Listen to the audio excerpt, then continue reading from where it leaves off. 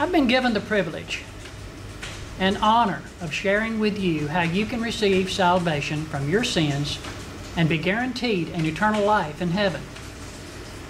Behind me is a unique means of transportation that allows us to reach a desired destination. There are some requirements, particularly on the pilot's part, to make the trip successfully.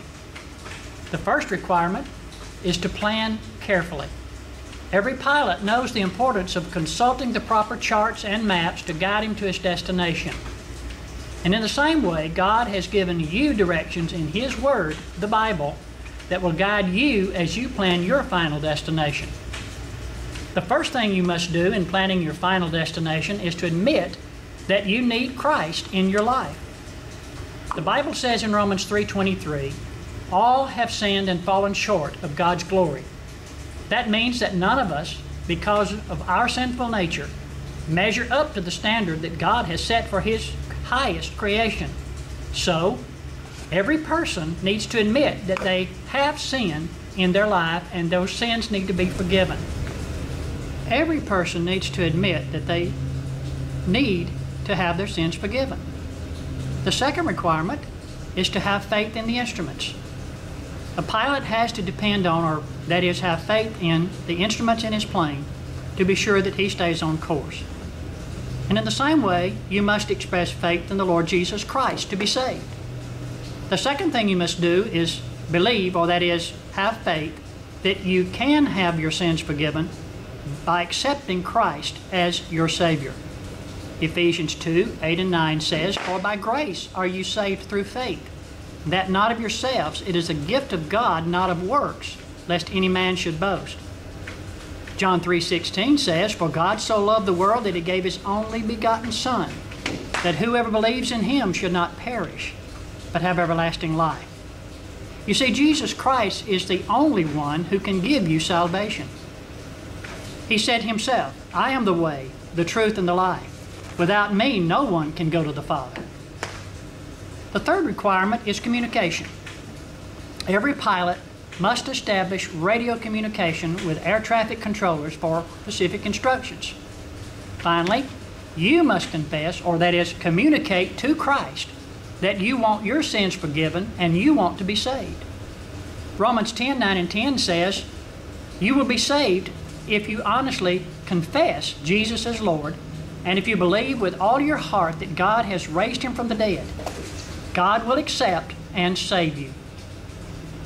True confession of your sins must involve being willing to repent of those sins and turn away from them. What does repentance mean? It simply means that you're sorry for the sins you've committed and you are ready and willing to make an about-face and turn toward Christ and His forgiveness.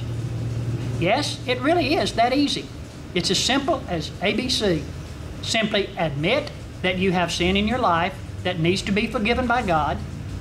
Believe that the only way to have those sins forgiven is by receiving Christ as your Savior, and then finally confess, or that is, own up to the sins that are in your life, repent of those sins, and ask Christ to forgive them and give you salvation. Our prayer is that you will be willing to do that right now.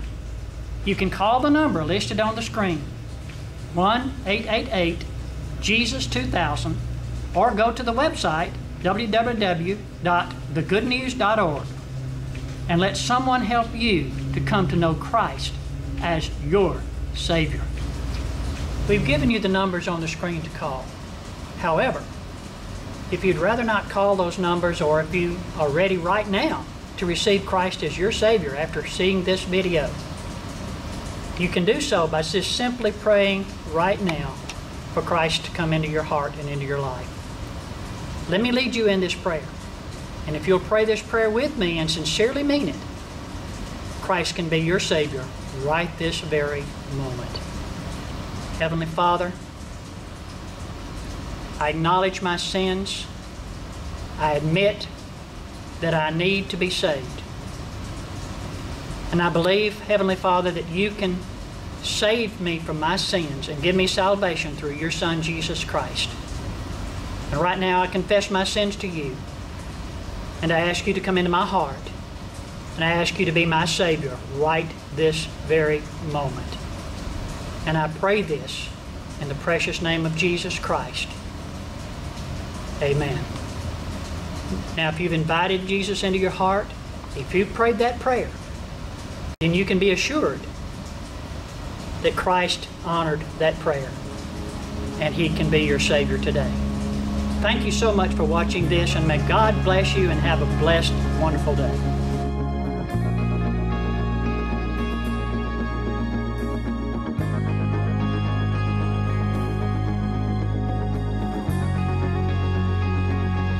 Empty hands held high, such small sacrifice. You've not joined with my life.